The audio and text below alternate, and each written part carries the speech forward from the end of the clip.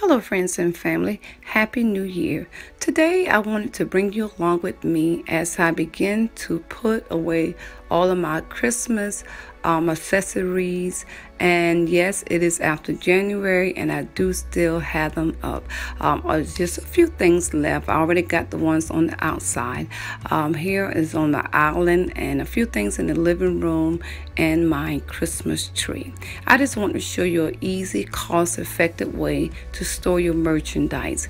Here, as you see, I already have some things in the bin, and this bin I got from Dollar General for only $9, and I got in the color red to make it easy.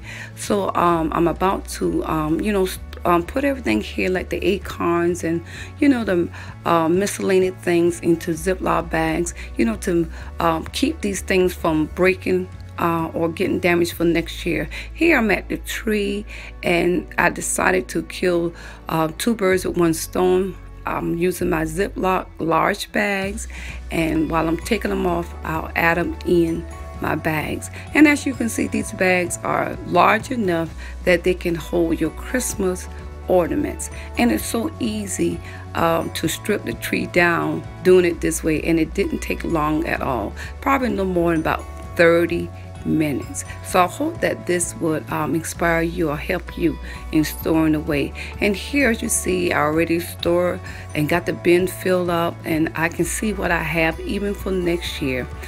So I did go to Walmart, and I tried to find a ornament storage, but they had one for about $5.99, and I think it only holds 12, so I probably need about 3. So I saved so much money going this way. So you have to find an easy, effective way, because even after Christmas, we know that we spent a lot of money on Christmas.